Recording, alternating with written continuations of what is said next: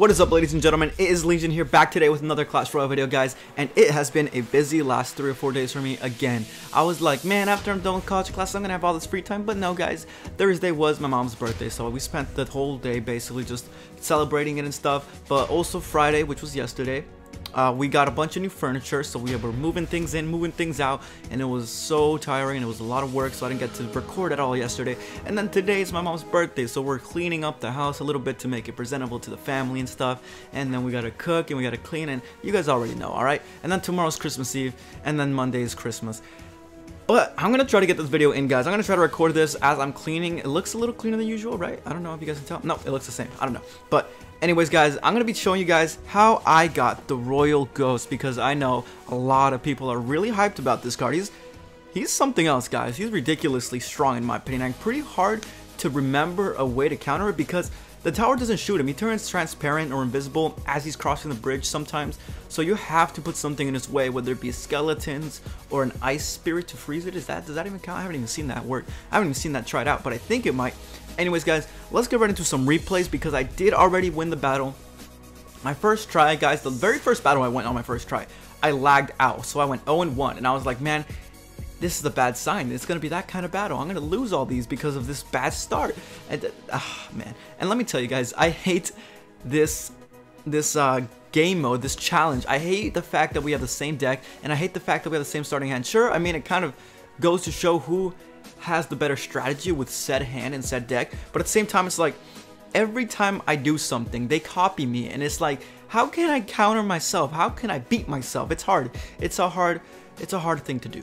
To beat yourself is thing to do.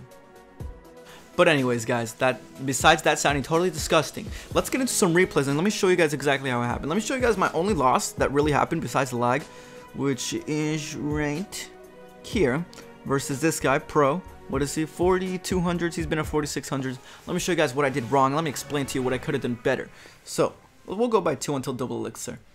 So let's see. We both have the same starting hand. He starts off with his furnace, I'm pretty sure, in the back. So I put mine. I was kind of hoping mine would kill. One fire spirit would jump and kill him, and then the other would survive. But he does the princess there to take it out. So I do the prince on the opposite side. Alright, quick timeout over. He's coming in with the Royal Ghost and the prince. Luckily I had Elite Barbarians, and then I do the Royal Ghost behind it. But watch this, look it. Fire spirits don't even touch him. I thought that was freaking ridiculous. And look at that work he's doing, guys. He does splash damage plus really strong damage, actually. So I did the knight to counter his knight. Pretty obvious. He's chipping away my right side, but his fire spirit thing is gone. I put prince here so that the fire spirits jump onto the elite barbarians to help out the prince. Now will he charge? Will he make it? The princess takes him out before he even gets a chance. And look at that. Look at that. I had nothing really at the time, and I was like, oh man, I forgot. The tower's not going to be chipping away because he's invisible. So he's got that coming in. He's got a knight coming in. I'm thinking, okay, I need these elite barbarians mirrored right there. That was the best chance I had. And it worked out all right, but it was kind of a desperate thing. But you got to do what you got to do, guys, to stop the push. So here we go. Bring them in again to the fire spirits. And here was the mistake. Let's go by 1 because I can't keep up. I totally forgot the balloon. What you want to do is you really want to look at the starting hand as soon as you start the battle. So like when you click battle and it loads you in, you get to see the hand you have. I have this tendency to just skip right over that because I just want to go so fast. I just go right through it, and I don't see my deck. I didn't even know we had the balloon until he played it. Otherwise, I would have played it before. Yes, I looked at my hand plenty of times, but I just never paid attention to the fact that we had a balloon, and neither of us have a really good counter to it. The best counter is probably the furnace as like a distraction with a princess maybe, but that's not even that good. So let's go by 1. He plays the balloon, and here it is, guys. I'm thinking, oh man, I don't have anything, but he doesn't have anything too. He mirrors the princess, which is a pretty okay move, but I still get a shot off, and I'm thinking, okay, he took mine out. I must have taken his out, and that's where I drop it, guys. I assumed I took out his tower with that death damage, and you will see me not even push the left side anymore. I'm going hard down the right side, thinking, alright, it's tied 1-1.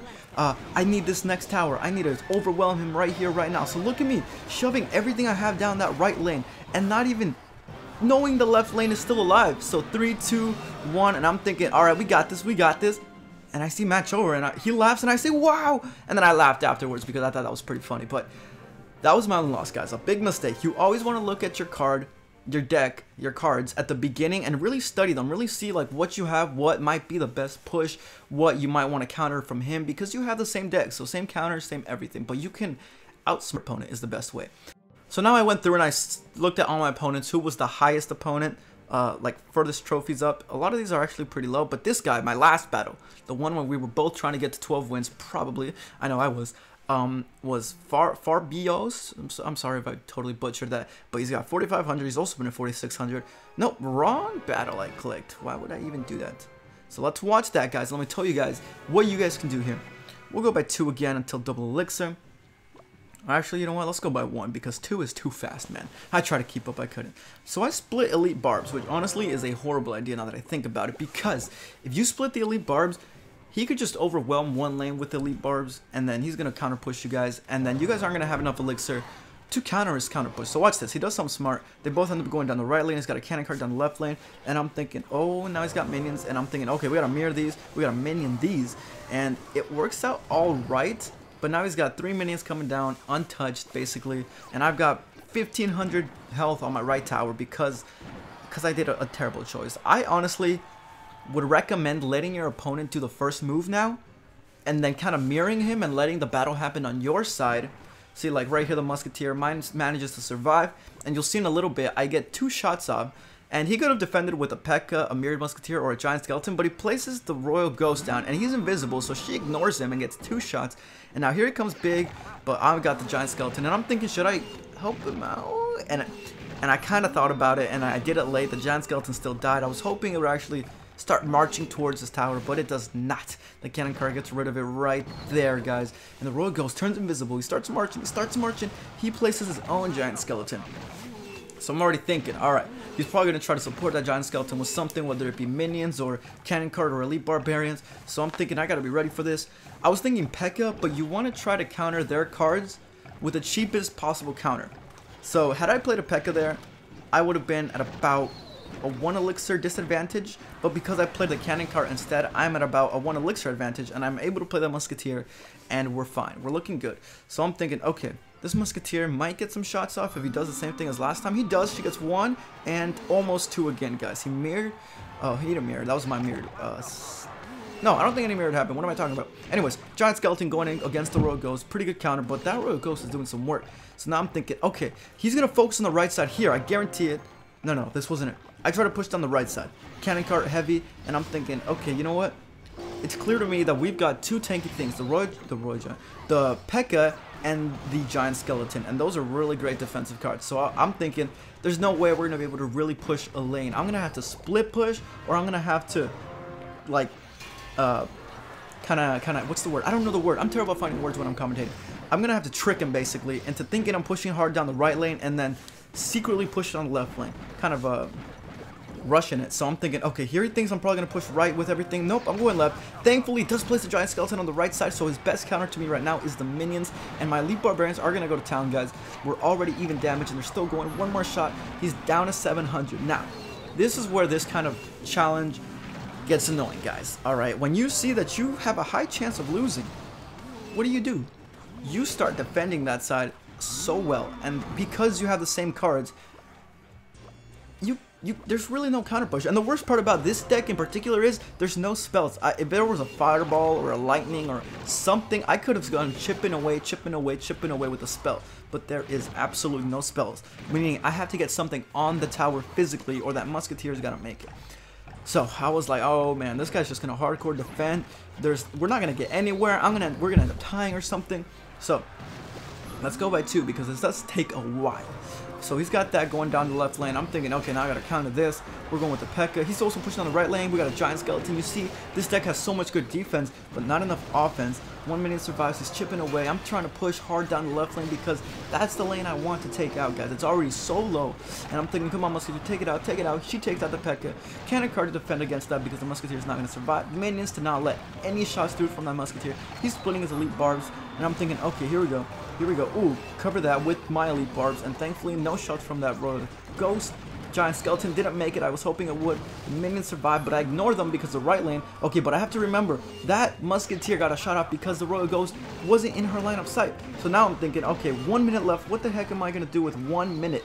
There's no way I'm gonna be able to get this tower, guys. That's what I was thinking, but I needed to look for an opportunity, and I needed to stop him from getting any damage. That minion gets a whole 2 shots off. Here come 2 royal ghosts, and I'm thinking, this is it. This is it. I have to push right here, right now, and hope that he has nothing because of all the elixir he just spent. I'm putting the cannon cart. He takes out the musketeer in the back, and the royal ghosts take out that tower on the left side, guys, because they were invisible. I wish him good luck on his endeavors to get the royal ghosts, because we managed to pull that one out with less than 30 seconds, with 30 seconds left.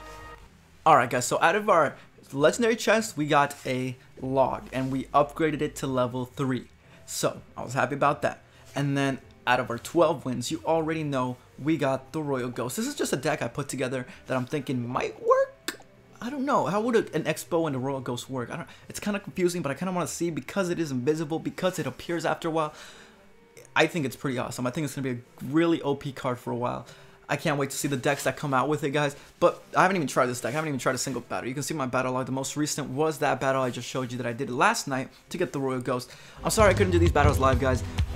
Like I said, I've been super busy, so I knew I would probably just have to record some replays. I hope you guys don't mind, and I hope you guys get the Royal Ghost. Just remember, 3 tips at least. You want to look at your deck at the start and really analyze it and really start already countering things or looking at things that might be kind of strong. So like if you like in the loss I had, it was the balloon. You want to see that, and you want to have something saved for that balloon to counter it. Alright, whether it be tornado, a princess, the furnace, whatever it may be. So first step is analyze. Second step is start countering everything. Every little thing you see that might be a great offensive weapon, find a way to counter it with that deck. And step number 3, guys, is just, if it comes down to it might be a tie, go for the tie, alright? Unless you think you can push it in there like I did that last battle. But if you think you might lose and you don't have a spell, go for the tie, guys. I mean, it's a challenge. Every loss makes a huge difference, so you don't want to lose. Just tie. Nothing happens, and you escape, and you get to live to fight another day. So, analyze. Start countering in your brain and already know those counters and the perfect counters. And then go for the tie if you need it, guys. Alright, so those are my 3 big tips. Don't forget, guys, like this video, comment what you guys think. Did you guys already get the Royal Ghost? Did you guys already make an awesome Royal Ghost deck? Let me know. I want to know so I can try it maybe. And then don't forget to subscribe. Of course, guys, we are past 750 subscribers. That is ridiculous. Our most viewed video is now over 100,000 views. Thank you guys so much. You guys are insane.